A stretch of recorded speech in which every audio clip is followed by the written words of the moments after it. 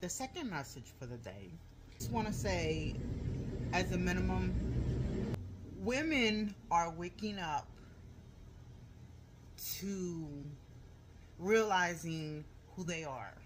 And once you do that, nobody can take that away from you. Nobody. Why do I say women? I know the reasons. I've been coming to the realization of the reasons. I might talk about that in the future, but right now, I'm believing to hold back. I mean, what I want to say is that I'm at a point right now in my life where I'm like, you know what? No more BS at all. At all. There's things that I would like to still accomplish. There's things that I would like to do. And I'm at a point where I'm just done with certain things. And it's just, I shouldn't have to deal with it. And before I get too emotional, as a Gemini,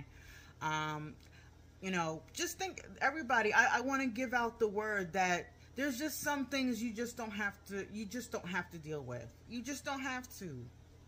Think about it.